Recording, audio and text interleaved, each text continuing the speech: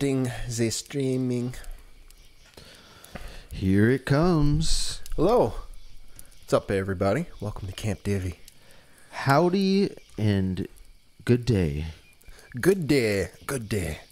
We're talking about some, it's not quite hot off the presses, some newer Marvel movies we've been putting off for a while. I happened to watch one this weekend, and you watched one recently. Mm-hmm. Yeah. I just watched the Doctor Strange madness of his multiverse. And it was not what I was hoping for. I had even heard some bad reviews of it, and I was expecting to maybe be more into like the effects of it and like the action. But it had like this like plastic feel that I can't even describe. Plastic. Like an action figure. Yes, like an action figure. I mean, they're probably trying to sell some action figures. That's fair. They definitely are, for sure. Because, I mean, Multiverse of Madness is definitely, little kids definitely love that movie, right? Like 7-year-olds. Yeah, I was gonna say my kids didn't. They didn't stick with it. I think 2 out of the 5 of us that watched it stuck through to the end. Wow. And it was my wife and Lucia. Yeah. But I was joking because it's not really like for kids, but it's not really adult. Like there's some adult things in it, but we'll get into it. But yeah, and I saw Wakanda Forever. And just kind of threw it on and was going to get some work done and off to the side, just kind of multitask a little bit. I ended up pausing it and just doing my work and then getting back to it because it was captivating, but in all the wrong ways. Oh, no. But it was captivating, I will say that. But it was about an hour in, I paused it and was like, yeah, I'm just going to work on this spreadsheet because that sounds about as fun as this movie is right now. So it was weirdly boring and drawn out, but also like I was very engaged with it because I was trying to like pick apart thematically what was going on. There was a lot going on, so we'll get into it. But you want to start with Multiverse, I guess? Some Doctor Strange? Sure. Yeah. I guess I'll start out with how I think like the audience was meant for this. I think this movie, like you said, it was hard to call it a kids movie, but it was also not very mature in a lot of ways. So it's hard to pinpoint what the target audience really was.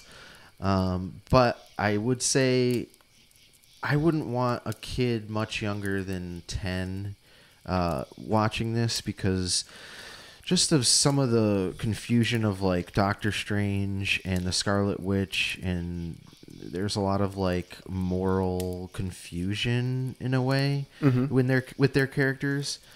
So I think that's one thing as a parent when I'm watching it, I'm thinking that a lot is like, what the hell like is their message here for kids? Right? How are they digesting it? Yeah, moral confusion kind of sums up Phase 4 of Marvel in general.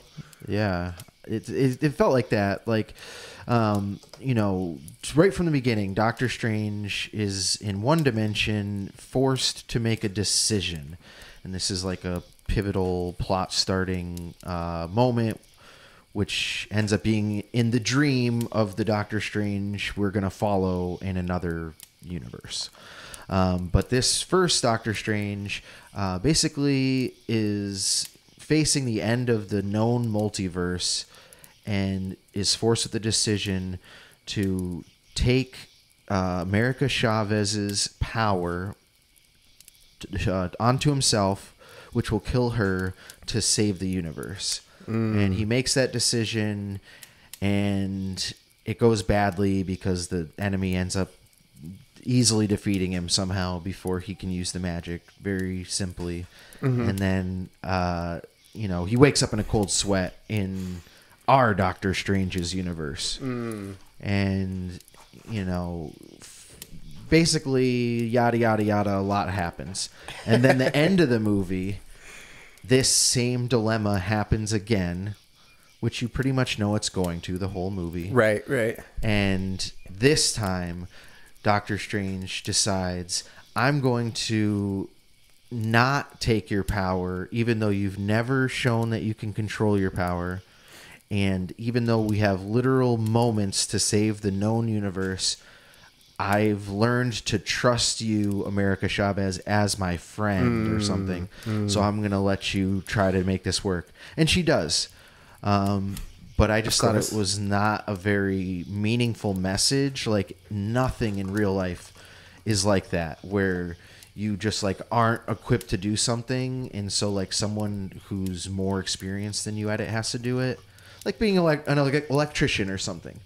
Like, if you're brand new at it, and you're going out messing with high voltage all the time, if you don't know what you're doing, the person in charge, because your feelings are hurt, isn't going to like put you in charge of like disconnecting the high voltage wires when you're brand new. And that's kind of what this would equate to in the real world. That's a good analogy. Yeah. You know?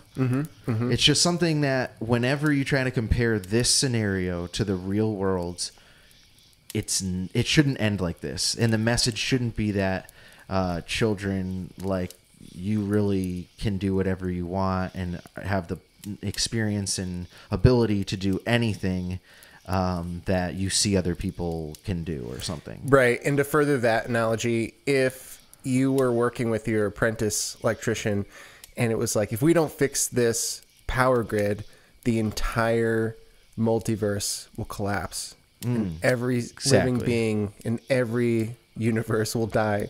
You don't, and it's like, to fix this, I need you to die. Right.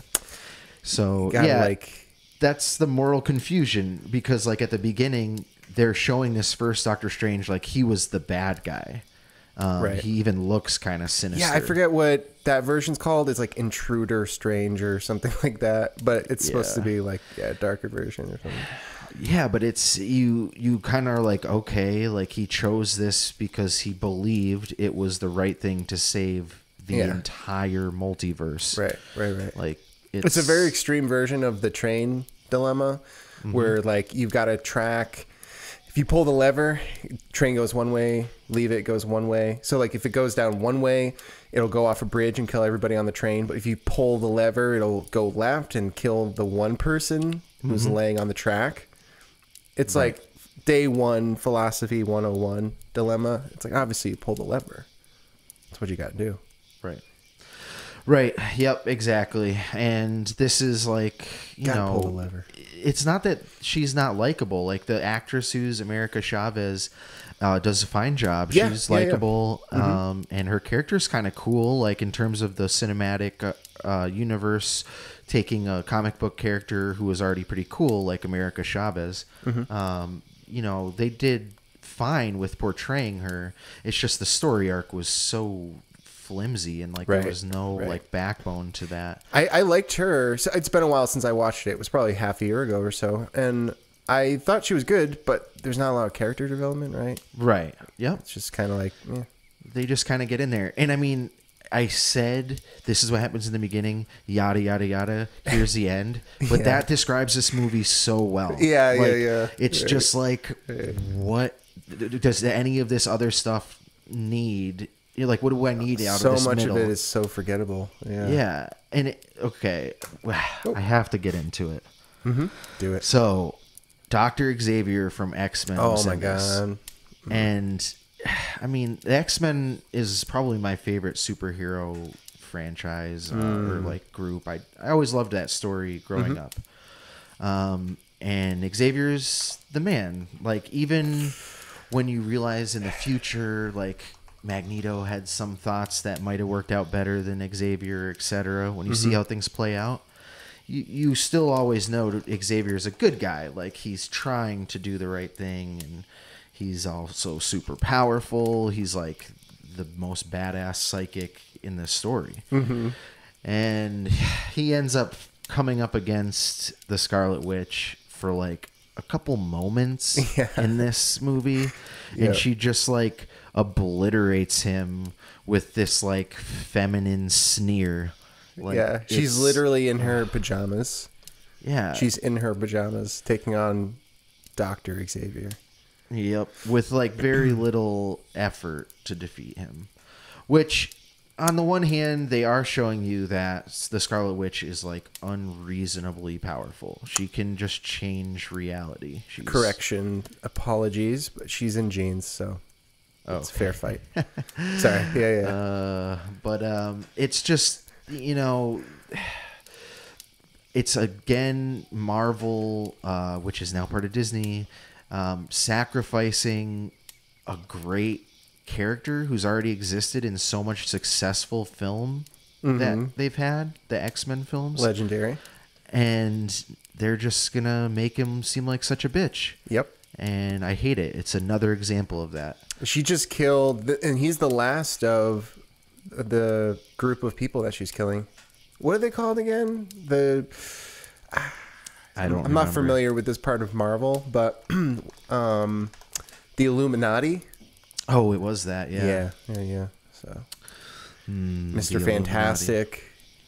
Yeah, there's a bunch of people there that she kills all of them easily, and he's the last one. Yep. And she's in his realm too. Like, yeah, it's his mind space. Yeah, right. Which is like, this is his battleground. It's like, no. So, yeah. I mean, knowing a lot about the universe here, there's a lot of parallels in this scene between Xavier fighting his own son in other timelines.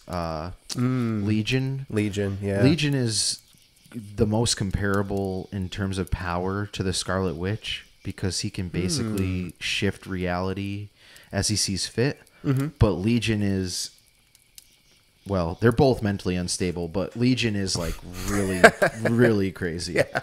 Yeah. So, right. It's funny, or maybe ironic that the two most powerful characters I can think of in actually any superhero universe are the Scarlet Witch and Legion, because they're just changing reality as they see fit. So there was a lot of parallels in this fight between him fighting his son, which I've seen played out a few times. But it hurt within this cinematic universe. They should have taken more time with Xavier to give him an epic battle if they were going to kill him like this. Something epic. It was. I cringed so hard when it happened. I couldn't believe it. And he's trying to help her. Right. That's the worst part, is like she defeats him by like tricking him into trying to help her. I think it's her like good side that he's helping, and then it's her evil side that comes in behind him. Yeah. And then she's on her period. It could have been a trick though. Yeah. The red cloud is coming. The red storm. That was it. Oh my God. It's so terrible. Yep. Yeah, she just snaps his neck. Oh. Kudos to this actor, though. He's cool. Cool cameo. Even though they kind of like killed him, I still like him as an actor. Oh, Patrick Stewart? Yeah. Oh, yeah. Great. But he agreed to this, so, I know. A little bit of a tisk right here for him, though. Oh, terrible. But, yeah. So, she's got her own problems. I think they're more, her problems exist more in the WandaVision show. Yeah. In the movie, it's a little more straightforward. She's bad. She's a baddie. But, yeah, I mean, because you guys didn't watch WandaVision, right? Maybe you and no, I did. Leah did. My kids did too, actually. Oh, okay. We all watched that at separate times. Yeah.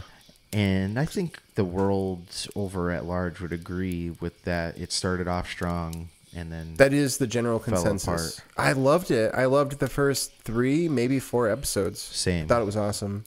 But the moral confusion around Wanda was such a train wreck.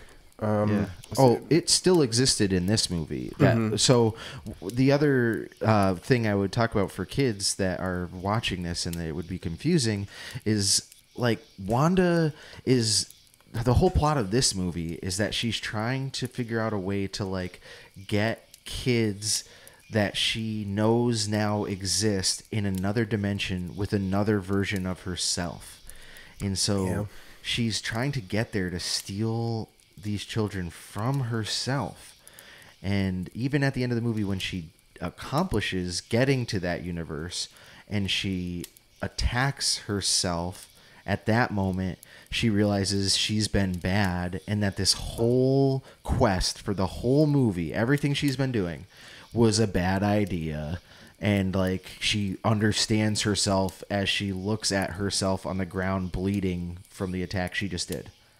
Like that, and then she just kind of walks away at the end of the movie, right? I mean, the Scarlet Witch is fine at the end of this, as far as I can tell, right? Oh, she's coming back, yeah. Yeah, so it's just, but there's no like even repercussion. She's not in like a fucking eternal jail or something like that. Like, she's just like off to fuck reality up again sometime. A lot of their stuff's having this problem where it's like, I think introducing the television series to the universe is making it worse, where it's like they're expecting people to not have seen all of it. So it's almost like episodic television where it resets. Yeah. We'll get into it, but Black Panther has this problem in a serious way where it's like the first movie didn't happen, or at least the character development in it didn't happen. They don't play out in the next movie. You know what I mean? Yeah. So they're having this problem a lot. They're gonna have it with Loki, and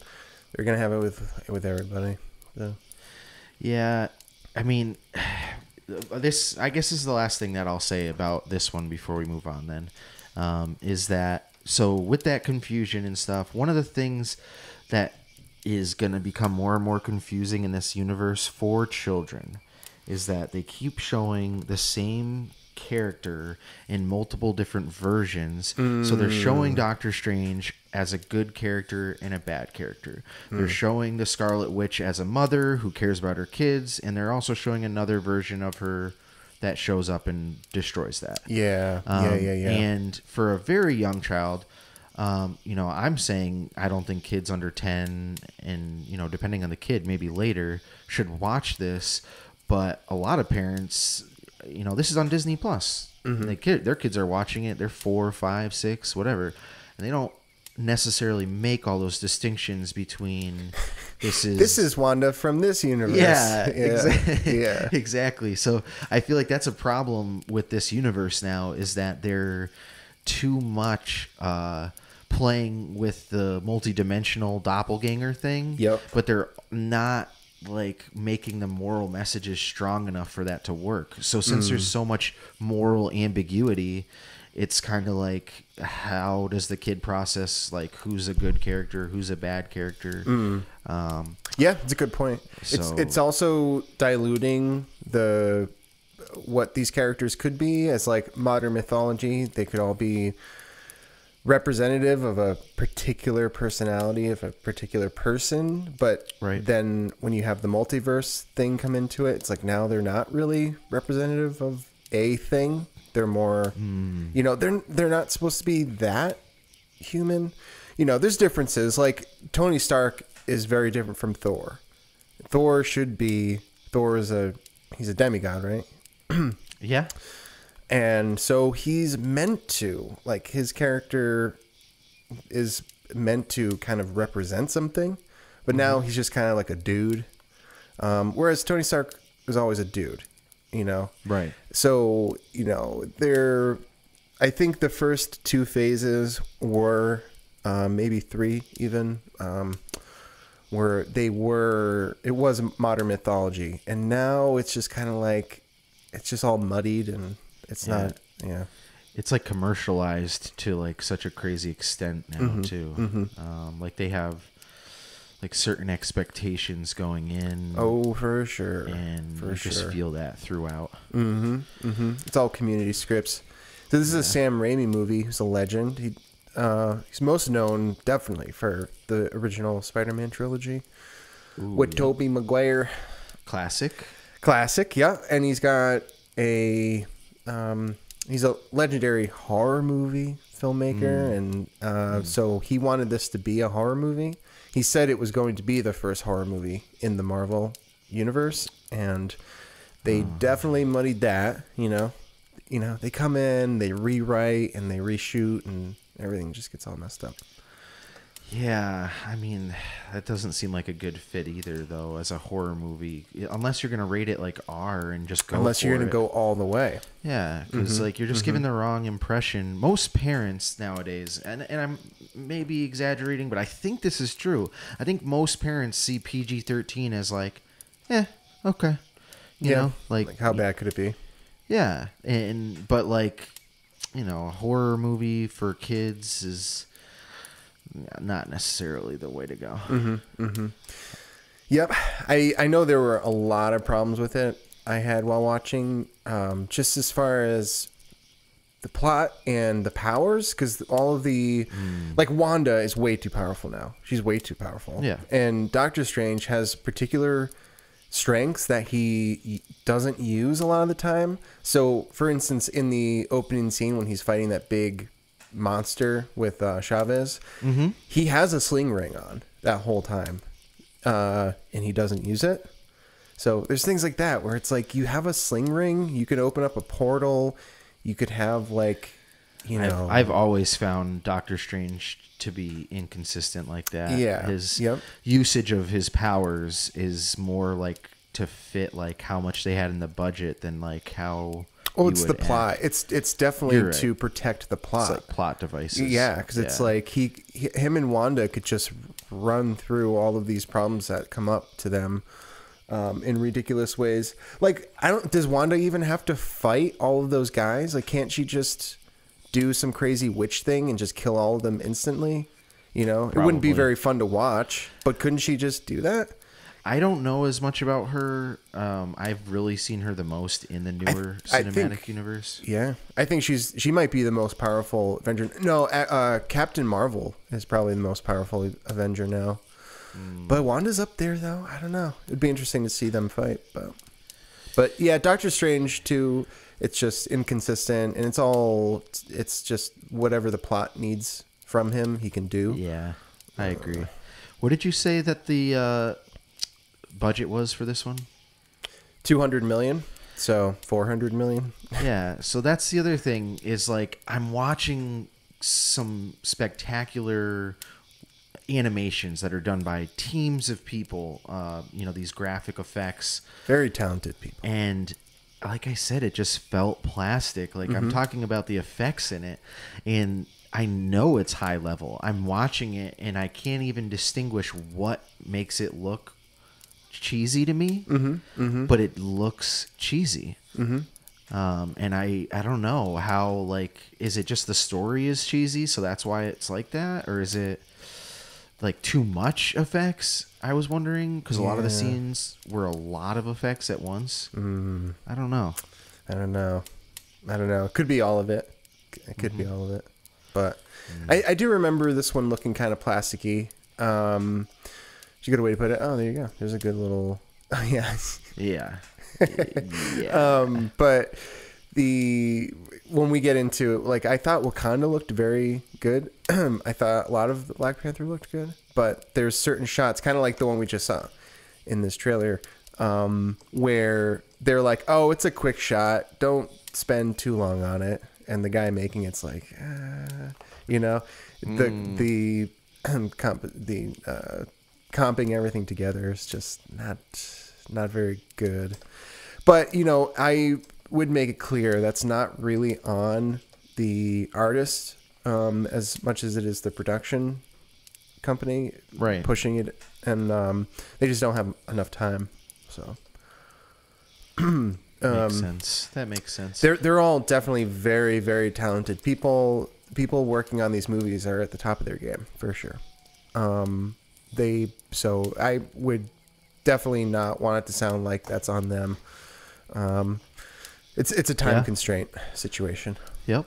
No, that makes sense. I mean, it's something that I can't even pick up on the specifics of. Right. So I know. Which goes to show, like, a lot of it's really good. Yeah. A lot of it's very good. For sure. There's just moments where you're like, I know, I still haven't seen it. I don't know if I don't care to, but I probably should at some point. Avatar 2. I bet you every second of that movie looks just as good as the last. You know, I bet it all looks amazing because they spent like literally a decade on it. So Yeah, I would like to watch that one eventually too. I really enjoyed my experience of the first one. The way it looked was something totally wild to me. But second time viewing the first one, I couldn't even make it through it. It was like boring and like drawn out. But we'll see if the next one has that feeling. It might just be because like seeing that world for the first time is more immersive, and and that was a while ago. Story go better. That was a while ago too. We've had a lot of CGI fights since then. We've seen a lot of stuff since the first one came out. So for sure, we've said it before. Like I think all that stuff is people are gonna be losing more and more interest in the big fights, the big CGI stuff. It'll probably recenter into a more like plot-driven character development. I would like more character development. That would be nice. It's kind of like what makes a good movie. So, I would like some more of that. But yeah, Doctor Strange. One of the other things I remember about this movie is his character is such a jumbled mess now. He is like his role in this movie is really confused, and like the wedding, like when he goes to the wedding and it's his ex's wedding and he's all like sad about it, and just so he's got like this whole thing we're supposed to feel about.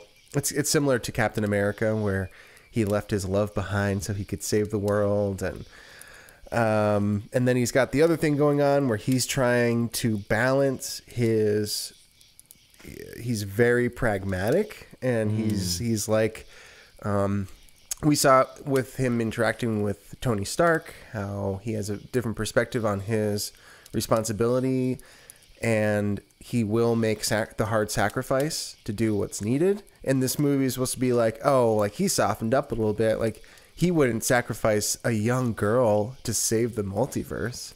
I just don't even agree with that. I don't. I think it's kind of silly. So yeah, for sure. Like I said, that's like the main issue with this whole movie, and it's what the whole thing hinges on, because it's the beginning and the end. Right. It's the main point, and it's just not a good point. Yep. Agreed. Well, I would say I didn't think it was super woke or anything like that. Unlike no, the old Black Panther here. Oh my goodness. No, I didn't feel that from Doctor Strange, but I don't know. I would give this like a C+. I wouldn't even give it in the B's. Yep. Someone could watch it. C+ is kind of high. I mean, that's the thing with the grading. I'm not sure, because like is F as low as you go, or I don't know. Well, I guess if I was putting, let's say the scale is that, I would put like some of the 0 older to 10. Marvels, like Captain America, at like a B+ or a B. For sure. This is like at least a grade lower. Yeah, it's still kind of high. Like Captain America, that first Captain America is a really good movie. It's a great movie. The character development is so solid and distinct and gradual, and I don't know, but yeah. Yeah, I mean, these are jumbled messes. I mean, C is like I could enjoy watching it, and I could enjoy watching it. It got slow. Would you watch it again? No, so that's almost 3 hours long. B's are I would watch it again for me. C's are like I would rewatch a C, not the next week, but in a year or two. Maybe you I'd throw it on rewatch again. movies more than I do. Me, though. I do. The second time watching is so interesting. Yeah. I do like a rewatch, but like I'm gonna rewatch Wakanda Forever sometime. But that's not as much. Like I'm not gonna watch Multiverse of Madness again because I just don't remember it being very interesting. And like it wasn't making me think about stuff. Wakanda Forever made me think about a lot of different stuff. It wasn't what the movie was trying to say or do, or like, you know what I mean? Like, it was interesting, and there was a lot going on. So I would watch Wakanda Forever again, but like it would be a while from now. Like maybe in a couple years I'll be like, oh yeah, I'll throw that on, And I also do. Like if I'm working on the computer on some stuff, like Photoshop or doing something like that, like I'll have a movie off to the side. Yeah. But one of the things with what we're doing, we started to try and do this with House of the Dragon, but like a scene by scene breakdown. That's the only way you can really know, because a lot of it is it happens so fast, and you have an emotional evolution that's going on through the story. So with TV and film, like the only way to really know how good it is a scene by scene breakdown. And a lot of things come to the surface. We could spend an hour easily talking about the first scene of Multiverse. Easy. Oh, yeah. Because there's a lot happening, and we would have to we'd have to go through Doctor Strange's character. Like, okay, what do we know about him? Where did it start? Where did it end? The last time we saw Doctor Strange, where was his character? Like, what was his mindset going into this? What is he like? And putting that in perspective with this film, and like, there's a lot to be done with that. We, on one hand, aren't going to spend the 8 or 9 or 10 hours to do that with any given movie. But luckily, some people do. I would say if anyone wants that, EFAP is the way to go. It is just, I think it's a superior form of film criticism, because it's so thorough. It's just so thorough. So that's just not what we're doing. We're doing more of like, we're just talking about it. But I say that to say, like, I think if we did that with this movie, your grade would go down a lot, because it would be like, oh my God, like, you know, just a lot of stuff that we're not picking up. I think we'd have to do it as categories too. Like that could give a better overall of like almost like the Oscars that we're giving out. So it's like, okay, that might be a good way to do it. Yeah. Yeah, this is how you rated it for lighting. This is how you rated for acting, cinematography. Because a lot of the acting is great. Yep, the acting was great. Costumes were wicked cool. Yep. So that's a good idea, actually. Yeah. You know, the music was cool, I thought, actually. I thought it sounded pretty good. There was multiple scenes where the sound of a character flying in or of the effects happening sounded pretty darn cool. Yep, that makes sense. The visuals were pretty good, but they, you know, like I said, some plasticky would knock it down. But that would be a good system if we had like a checklist. I think you're right. The story on this one was just so low. Right. And that's dialogue. That's the main thing. That's everything hinges on that. So you're right. Little things like, oh, I didn't realize he has a sling ring. This whole scene could end any second. But they made him stupid for this 5-minute fight scene because they needed a 5-minute fight scene. That's crippling. I don't know. What like are you talking about with this sim ring? I don't think the sling ring is that 2-finger ring he has on sometimes. Sometimes he doesn't have it on. Sometimes he has it on in parts of a scene and doesn't have it on in parts of the scene. That's what he opens portals with. So it's like that opening. I think it's in the opening fight. Actually, he has it on in some shots and doesn't have it on in other shots. That's crippling. Weak sauce. That's really. That's not like a contrived. It's just, you know, again, this cost $400 million. It cost $400 million. I know that it must be so frustrating to the people who spent $400 million to have a guy who doesn't have I don't have socks on right now. And it's like, I know that it must bug them that a couple of random dudes can just be like shitting on their $400 million movie. It's like, well, then make it better. You built a character over the last, how long has he been around? A decade now?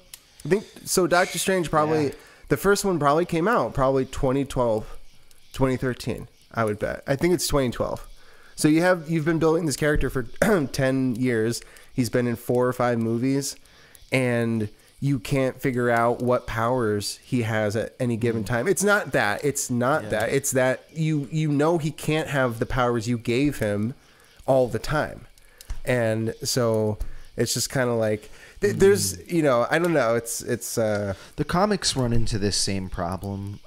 For sure. Okay. Right. Later that you get into it. For sure. Of course. But just because a comic book has a problem doesn't mean the film can have a problem too. Yep. Like if a character doesn't make sense in a comic book, or even something simpler. Say something looks stupid in the comic book, And then they're like, because this happened with Wakanda Forever. There's something in the comic books that they apparently made super comic authentic, you know, with the bad guy. He's got winged ankles and it looks super silly. It's like, well, that's how it looks in the comic book. And so I looked up a picture and it's like, yeah, that looks really silly too. You know? Yeah. It's like, well, it's fine. Like so why are you changing A through X? But then the other couple things, you're like, oh, well, that's super accurate. It's just like how it was in the comic. And it's like, well, nothing else is like how it was in the comic. You changed everything else. So, you know what I mean? Oh, for sure. It's like, so it like, I don't know the comic books and I'm just looking at it from the movie side. But, you know. But yeah, you have like an hour and a half to show people or 2 hours to show people, you know, everything that you can to build a story. And they're just like choosing some of the worse applications for it, and the dialogue is sometimes awful. Like Benedict Cumberbatch is so good. I love him. He's great. I probably said his name wrong, but I like him. And he's a great actor, but like nothing can save this dialogue. Right. It's just so bad. Yeah. Wakanda was the same way, where it was, I think all the actors are giving a pretty good performance, except for one, ironically, who got like a Oscar nomination for Best Supporting Actress. But which one was that? I forget her name. I have it up here on She's IMDb. the chick with the spear? The Queen. Oh, the Queen. Angela Bassett. And it's just funny because I thought she gave the worst performance. And like, it wasn't that bad, but it was too much. It was a little too much. A little bit too much. Just like, I don't know. And she got an Oscar nomination. It's like, what? I think it's almost insulting. It's almost insulting. It's like, really, she deserved an Oscar nomination for this. Like, you know, there's something. It's the bigotry of low expectations kind of thing. There's like, I'm sure you could have found a better supporting actress performance than this, but I'm going into it. I didn't know. I went into it thinking, oh, this is going to be, her performance is going to be pretty strong. She did get an Oscar nomination. And then watching it, was like, what? Really? Yeah. Letitia Wright, who plays Shuri, I thought she did a better job. I thought Lupita Nyong'o, who plays Nakia, super strong. Okaya. Nakia was in this one? Yeah. There's a number of actresses in this movie that did a better job, I thought. I liked Dominique Thor. She did a fine job. Her character there's not much to her, but she did fine. Anyways, so I guess we could get into it. I guess we're kind of transferring over. While we're transfer of power. What about the guy who was in the first one, the white guy who was like a pilot? In the Martin Freeman? Yes. He played Bilbo Baggins. Yes. Was he in this one? He was. Yeah. Nice. I liked him in the last one. Yeah, and he's good. He's good. Yeah, he plays his role perfectly. Mm-hmm. He's not being too goofy, but at the same time, he knows, like, he's there. He's he's not being too goofy. He's not being too serious. He plays it good. But they call him the colonizer multiple times, it's just crazy. But so getting into it, like, I would say a couple of positive things I noted to kick it off. I thought the music was really cool. I liked it in the first movie as well, but even more so this time. They brought back some of the themes. They added to them. You got some new stuff going on. The music was cool. There's a couple of, like, not original pieces, but like cool radio songs you would hear that they put in that were like a little cheesy, but maybe that's just my personal preference. I thought the music was generally really cool. Okay. The director, I think he's great. I think he has good framing. I think he gets great performances out of people. I don't know about his writing, which we'll get into, but I was like watching him, like, yeah, you did a good job. I'm not sure what else he's done. I've only seen Black Panther in this. I know he's written and directed both. And so and like I said, I thought most of the performances were really good, really good. I have a question. Is so Shuri, Black Panther from the first one, that's his sister. Did you say that she becomes the new Black Panther? Yeah, that's like in the last half hour of the movie.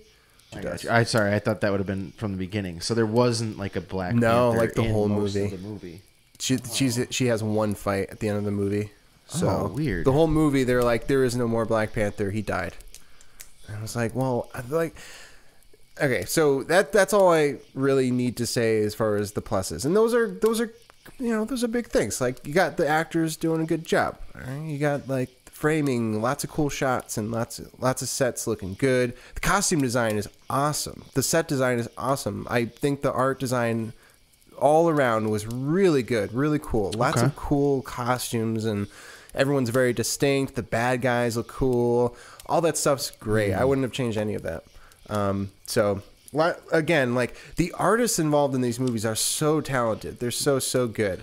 Right. And I wouldn't, I'll say it lots of times as we do these, like, it's with the writing. It's the writing that really, like, that's where my criticism is at. So the actors, they're doing their job. The artists involved, they're doing a great job. Did you think it looked as good as the first one? It looks better. Looks better. Yeah. I think the first one looks good too. Yeah. There's moments of CGI that are like, oh God, man, like really bad moments. But again, time constraints. So getting into it, Wakanda is, people have this idea of Wakanda, and it's become mythologized, and now it's used as a verb, and it's used as like, it's used to mean all sorts of things. It's a very popular, outside of the Marvel universe, people talk about Wakanda. Wakanda is a politically stone-aged dictatorship full of xenophobic, tribal racists. That's what Wakanda is.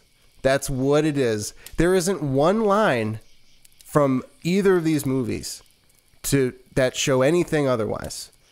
Every little thing we know about Wakanda is exactly that. It's a stone-aged, xenophobic dictatorship run by racists. And like, if you put Wakanda in Ireland, like, there would be a problem. People would have a problem with this movie if Wakanda was like north of Dublin. So that's Wakanda makes no sense to me. It doesn't make any sense how they run Wakanda the way they do, and then every word that they utter about the outside world, which is the Western world, they're not talking about like South Africa. They're not talking about like Zimbabwe.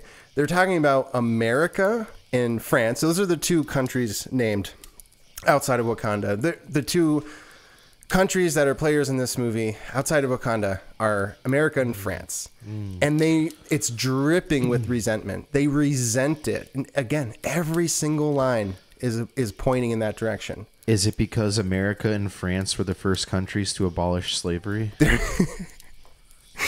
Oh, I would not bring that up. That would be so it doesn't make sense to me either. I don't think most people who are huge, like I think a lot of people do know this, but like, the Western world didn't invent slavery. The Western world ended slavery. And I think a lot of the people, though, that are the type to be like, we was kings and we would have a Wakanda by now if it weren't for the colonizers, don't understand that every single slave that ever ended up in Egypt or Saudi Arabia or France or England or America, every single one of them without exception was first captured and sold by another black African person. I honestly think they don't know this. And it's really funny because, spoiler, this is, big spoiler for the movie, but the there are two tribes in this movie now. We have, well, there's multiple tribes around Wakanda that we know about, but it's Wakanda and their neighbors versus basically like an Atlantean hidden civilization, who are based off like they're Aztecian. They're like secluded underwater. Nobody knows about them. Wakanda didn't even know about them, and they have vibranium. And so it's like, Wakanda, the Wakanda people are like, there's the people here that are hiding underwater, and they have vibranium too. And then the people come, the leader of the Aztec tribe, I forget what they're called, what their like tribe name is, but they meet and immediately start warring. Like they immediately start what develops into a war. And the war ends very quickly. I would say I do really love the last 10 minutes of the movie. I really like the first and last 10 minutes of the movie. I think Shuri's decision at the end to end the war right when it's starting, I think is really awesome. I really liked that a lot. So much that it, like, for the hour after the movie was over, I was like, it wasn't really that bad. It wasn't that bad. But then I thought about it more, and it was like, no, it was like 95% of the movie was really bothering me. It was just the first and last 10 minutes that I really liked. But it's just really funny to me that they had Wakanda meet this like other this other group of people. They were being colonized, so they went into the ocean. They took like a they had a shaman make them like a magic potion, similar to the Black Panther potion. But this one made them not be able to breathe above the ground, so they had to go into the ocean, and that's where they've been living since the conquistadors came. So Wakanda has a thing against colonizers, and this other underwater tribe, they have a thing against the conquistadors, and so that's how they bond. But again, like they immediately start warring, and it's like it's just kind of funny to me how that worked out, because my whole point in saying all that is because like the entire world has always been warring, and there's always been slaves, there's always been colonizing and all that stuff. It's always happened forever. We're talking about hundreds of thousands of years of people fighting over resources. And so it's just so silly to me when people act like they're the only ones this happened to. I'm Irish. Like, Irish history is really fucked up. And it's just like, I don't know. It's just so silly to me. The whole attitude of the Wakandan is dripping with resentment. It just is. I feel like the person that you're describing who is going to, talk about the colonizers and not acknowledge the history of that whole situation is a different kind of person. They're the viewer, and I feel like the person who wrote this, it was more deliberately, like, I don't believe that they don't know what you just described. I don't think the people writing this, I think that it's like, I think spiteful. They know that. I think what they think is that the only reason Africa is the way it is today is because they've had all their resources and wealth stolen from them. So I think that would be the argument, is like, well, if it weren't for the colonizers, we would be somewhere, not like Wakanda. Wakanda is obviously sci-fi, but we would have great civilizations today if it weren't for all of the stolen resources. Yeah. So I think that like, I would bet that would be the director's argument, is like, we were set back and we've been set back. And there's even a scene in the movie where, so you have the CIA in the movie is a joke. It's a silly little group of white people who are just trying to like screw everybody over. But like, I'm trying to find so there's a scene in Langley where they tried arresting Shuri, the Wakandan princess, when she was meeting an MIT student who, that whole thing is so silly. I'm not going to get into that, but there was some 19-year-old MIT student who built a machine that can detect vibranium, and the CIA buys it from her, but she's so smart. She also, on the side, she built an Iron Man suit, which is like negating all of the magic about the Iron Man suit which was the power source. The power source of the Iron Man suit was what made it so special, and they don't even know this. Like, they don't think to have even a throwaway line like, oh, what about the arc reactor? Like, how do you power this thing? It's just like, she's like, oh, I have a suit. It took me a couple years to build it. And then, like, later on in the movie, she builds another one in the Wakandan labs. And it's like, it's a perfect Iron Man suit. And it's just so silly. But, like, so the FBI and the CIA, they try to kidnap Shuri and this scientist in the scientist's, like, warehouse. And they get away. And it's a big event. Makes CIA look really silly. So they have a scene in Langley a little bit later on, and that guy you mentioned, who I like, Martin Freeman, the colonizer. Yeah. He's the only white guy. He's the only white guy, good character in the movie, and they all call him the colonizer. And there's a joke at the end of the movie when he's handcuffed, where one of the Wakandan fighters is like, oh, the colonizer in chains, and she's like laughing at him, and it's like, yeah. So in Langley, they're like, oh, we couldn't find the MIT scientist girl, and we need that machine. And they're like, okay, well, Martin Freeman's like, what are you gonna do? And they're like, we're gonna destabilize Wakanda. So, like, their first reaction to failing at some stupid mission that didn't make any sense was like, oh, well, I guess we'll just, like, send spies into Wakanda and we'll destabilize the government and steal all the resources. And it's like, why are you mad at Wakanda in the first place?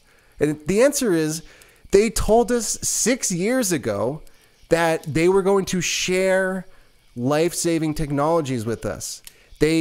Martin Freeman was shot through the lower spine. It crippled him. He was paraplegic.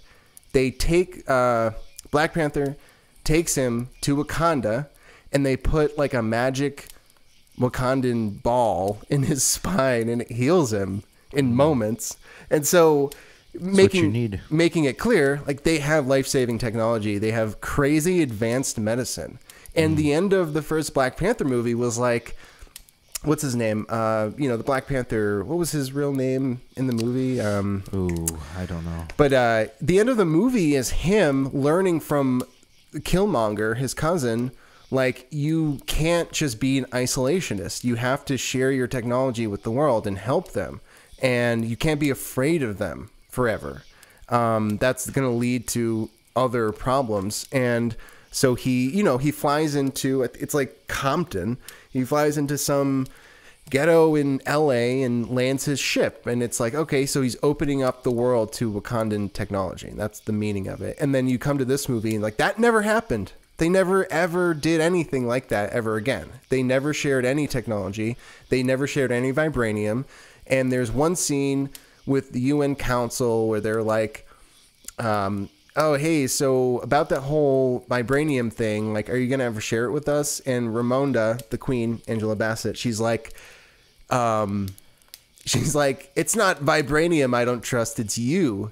And she's saying, it's the Western world that we can't trust with vibranium. And it's like, do you think that Wakanda will hold up against an arsenal of nuclear weapons? Because they have that right now. They also have somebody called Captain Marvel. They have access to, well, all of the Avengers. You have Scarlet Witch. They could be like, hey, Scarlet, we'll drop all of your charges for terrorizing thousands of people if you go get us some vibranium. She'll be like, done. She'll be back in an hour. You have Doctor Strange, you have the Hulk, you have all of these characters at your disposal. None of them, as far as we know, have ever attempted to do anything against Wakanda or to try and steal from Wakanda. You have, the Western world is already such a threat to you, and they're not doing anything. And it's been 6 years. They know you have life-saving technology. Like, they know you can heal cancer, and you can heal, like, a paraplegic, like a broken spine, just like nothing.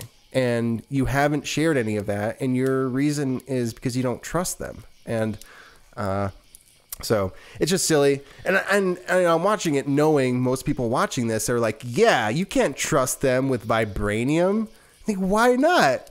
Okay, and why are you... Okay, and this is my thing with Wakanda. Why are you so trustworthy with vibranium?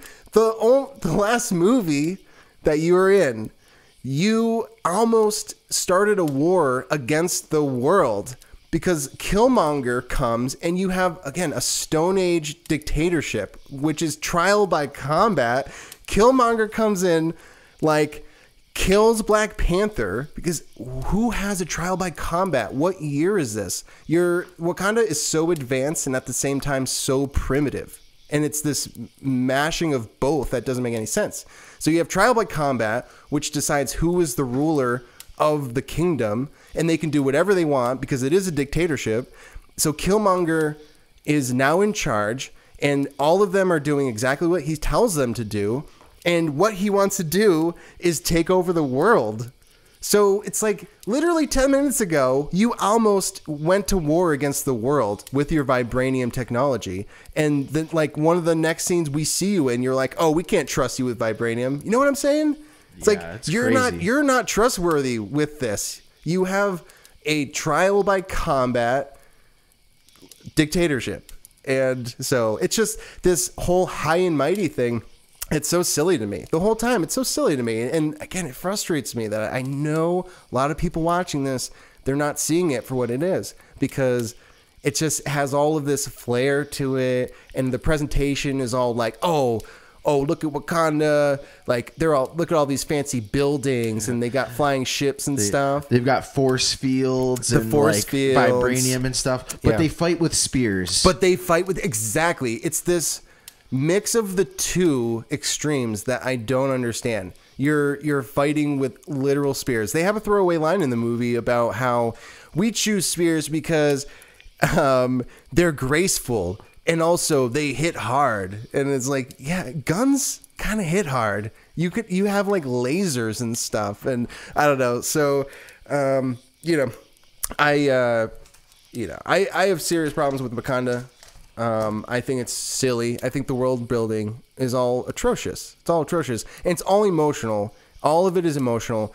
If anyone's listening and you don't agree with me, just try to watch it through the lens that Wakanda isn't like the savior of the world as it's presented to be. And know that everything that Wakanda is so proudly displaying is exactly what the world is now seeing and wants. So this is the other thing. It's all this, the conflicting ideas that are mashed together. And I think they try to congeal it with emotion. And I'm just trying to pick the two apart. So you have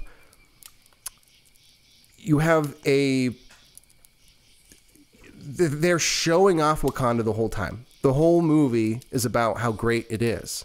And at the same time, they're like, oh, people just want this because what reason? The reason I think the writer would give for like why the world wants it is because they're like racist and they don't want an African country to thrive or something like that. And it's like, no, it's like, maybe they have people that are sick and stuff and you have this crazy technology. Maybe they're also, the blip is never mentioned in the movie, but you just experienced an alien invasion that killed half of the people on Earth. And maybe you want to develop new technologies to fight a possible future invasion. There's so many reasons that are totally, totally rational for why America and France is trying to get some of this technology. Yeah, I mean, they're just not talking about anything real in this. If they're focusing on America and France and Wakanda's in Africa, then they're focusing on the wrong issues. Right. Like, if Wakanda was trying to talk about, like, fixing some African issues, dude, of which there are innumerable, that would make sense because they're in the midst of it. Exactly. Some of the worst poverty in the world in Africa, which could be helped by Wakanda. You know who is helping them more than anybody else? The Western world. The Western world. If you don't like it, just look it up. I look this up every couple of years because these arguments come up with people. And it's like, look it up. Who's building their schools? Who's like giving them new power grids and like running water. It's more than any.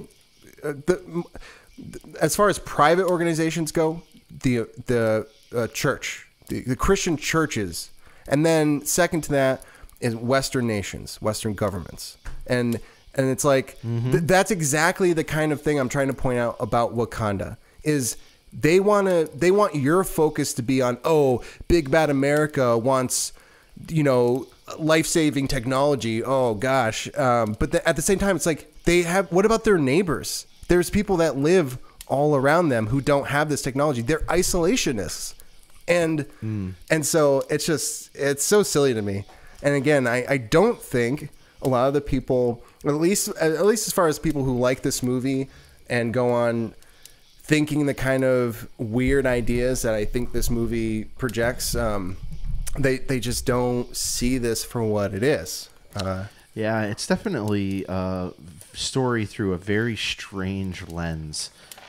It's hateful. It's a hateful lens. That's what it is. Like, I don't know. For sure. Maybe I'll put up like a little, like a 2-minute, 3-minute, 5-minute little thing. I'll just like get all the little clips of all the quips that they have in the movie. Yeah, it's hateful, but it's also like childish. Like it sounds so childish as you talk about this stuff. It's like, why is that the perspective? Why are they calling the only like good white character in it a colonizer the whole time? That seems so childish. Because it's dripping with resentment. That's why. And racism. It's like that's so racist. It's crazy. Yeah, I do actually think it's racist to have your one white guy character, you just call him colonizer. Yeah, what if you had a movie with all white people? Okay, it's in Ireland. It's a magical town north of Dublin, and it's all Irish people. And it's about how great they are, and they have one character in it, and they call him Slave. Like, it's just, isn't that kind of childish? I think that is a good word for it. It's just facetious, and like, I don't know. It's like, that's Bilbo Baggins, okay? That's Bilbo. It's got, yeah, watch your seriously, mouth. Show some respect. Okay, they have this whole subplot in Haiti. They call it. It's Haiti. I'm sure we say it wrong. I'm sure they say it correctly. I'm not even joking. It probably is Haiti. The way they said it so many times in the movie, I was like, all right, I get it.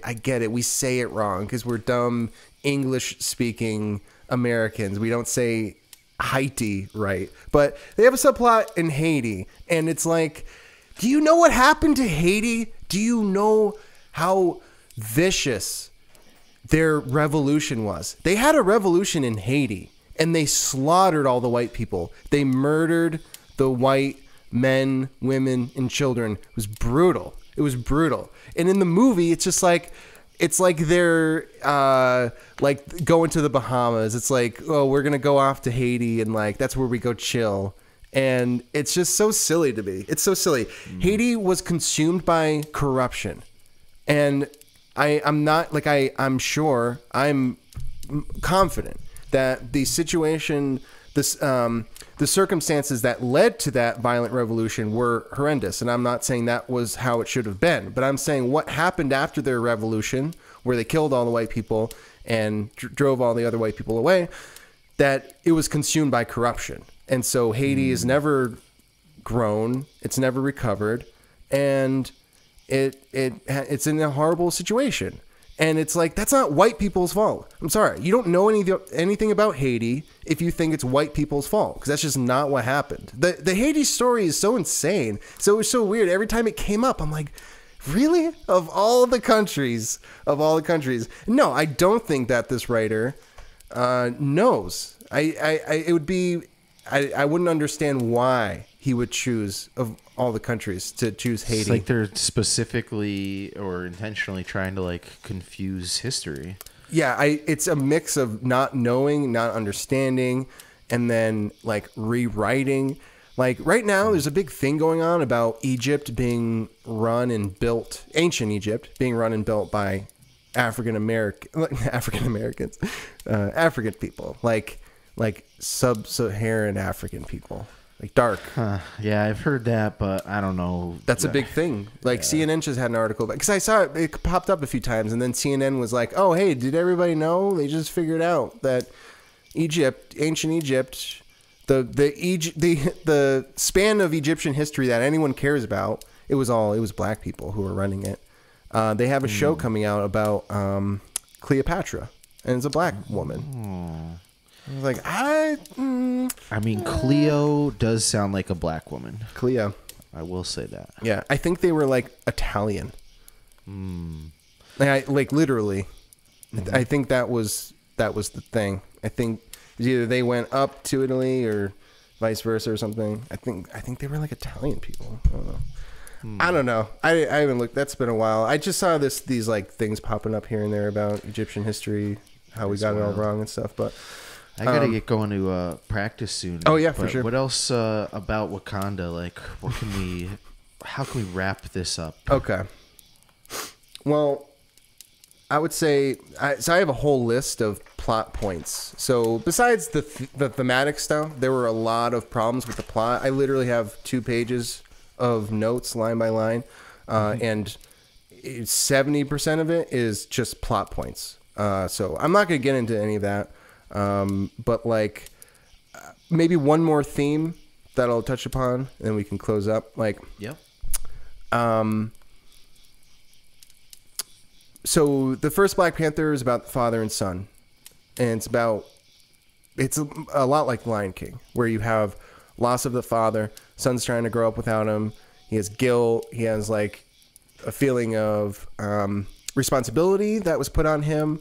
And it's about moving through that and becoming your own man in a way that would make your father proud, but also you have to be proud of your own actions and your own self. So it's like that development. Really interesting theme. And there's a lot of stories that we see that in. This one is about the mother-daughter relationship. And maybe this is something I'll look for more if I rewatch someday, but like I don't think they did much with it. I think it was all... I really like Shuri. I really like the actress. I think she's really talented. I think she's charming. I think her character is really well written, just as far as like a nice blend of confidence with like still learning and still growing and like all that stuff. It's really good to see. I just think that her character developed primarily on her own accord. And there is a moment that she shares with her mother that comes into play later, and it's a really touching moment. But so I would say that the first one's more about father son. This one's more about mother daughter, and I think it does have, in that respect, I think Shuri's story in this is really touching, and I think she makes a decision towards the end of the movie that I was like, hell yeah, like, phew, good stuff. Like I'll be very happy to see her. In future, because she'll be in the Avengers and all that stuff. She'll be in all this stuff. So, as far as her as a character, maybe I should have mentioned this in the beginning of this, but like I really like her as a character. So my issues are with Wakanda, like you know what I mean? Yeah, I think I think the government I think they're horrible people. Like just all the stuff. She's so different from them. So maybe this is a long game. They're like gonna be going into, because Shuri is queen now, and so I think maybe she'll be bringing some change, and we'll see what happens. But she seems to be along for the ride, though, with all the stuff that's going on as far as the public relations goes. Like she seems to just be okay with it. So I don't know. We'll see what happens. She might even be an anchor in the universe now. Maybe. Yeah. Yeah. I have so many things here, but yeah. The villain, Namor, his motivations are garbage. The aspect ratio 190 IMAX enhanced. It was like, why? Why did you do that? I didn't know it was an option on Disney to turn that off. I wish I did. So if you do watch it, turn off IMAX enhanced, because the aspect ratio just keeps changing. Some scenes from shot to shot, which is really weird. Yeah, Shuri, I don't know how far it went, but I think she was like almost fired from this movie. That was the rumors were she was almost fired because she wouldn't get the vaccine, dude. You have a character, you're a lead in this movie. You almost, I won't say they almost fired her, because I think they were way too far into this to do that. But like, there was a, I know this is true. So I don't know if that part is true in the as far as the production goes, is like almost replacing her. But I do know, I was there, I saw it. The fans of this movie, the people who were looking forward to this movie, were saying, they were writing articles about it, they were sharing it, they were commenting on it. Get rid of her. She's killing grandma. She won't get the vaccine. We all got the vaccine. She thinks she's so special. She doesn't have to get it. Everyone else has to get it for her. Blah, blah, blah. And then the movie comes out and it's like, oh, we love Letitia. She's our girl. And it's just like, okay. Yeah, okay. Yeah. No. I like her. I like her. I haven't seen interviews and stuff with her, but just from that, like, I saw a couple quotes. She was just like, yeah, I'm not getting it. I'm not getting it. Fuck off. I was like, yeah, good for you. So I don't know. It's just like, just a little thing to throw in there. But, love to see the rebel. Yeah, me too. So, it's something to think about. But I guess that's all I have to say about this. Yeah, I mean, it's up to you, man. If you want to keep going, I can always say bye and let you keep rolling on it. Honestly, no, the other stuff was just little plot stuff. Little things like, why didn't they blow the horn when they first got it? Why did they wait to get back to Wakanda to be like, can we track Shuri? And the AI's like, yeah. And it's like, what? You didn't think when she got kidnapped, you weren't like, wait, she's got a tracker. Where is she? I'm like literally right next to her right now. They fly all the way back to Wakanda. And then Queen Ramonda is like, hey, AI, can we track Shuri? And again, the AI is like, yeah. So little stuff like that. There was a lot of stuff like that. We were like, why? I was thinking about spears so much, I forgot that we were technologically advanced. Yeah. So, but anyways, yeah. So, that'll be it for this time. I guess we're gonna wrap it up here. And like what I've said, if you have any recommendations or you want us to watch anything or comment on anything, just let us know. Yeah, and if anyone feels led to write letters to Marvel about getting their shit together, yes, feel free. Yeah, if you could share our video, I don't care. For sure. Please share it with them. That would be interesting. I would I know it would be different if we were like sitting with Ryan Coogler right now, the writer director of this. I know it would be very different. All right, I understand. Like, we're being kind of dicks about this, but $500 million. It was $500 million. Okay, all right. So give us a break. All right, I don't have socks on. I'm going up against a movie that costs $500 million.